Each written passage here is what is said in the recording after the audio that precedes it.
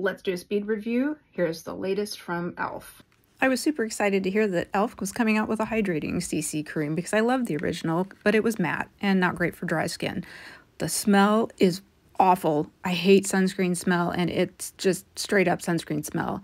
It has a glowy finish, it's sticky, and it really accentuates texture, just to know. So let's try their new liquid blush. That tiny dot is so pigmented that I can't really use this unless I wipe most of it off. When you do that, it ends up patchy. It is kind of sticky and it stays that way when you wear it. This one's also a no. Well, it's kind of disappointing. I love Elf, but I can't recommend either of these. Hope that helps.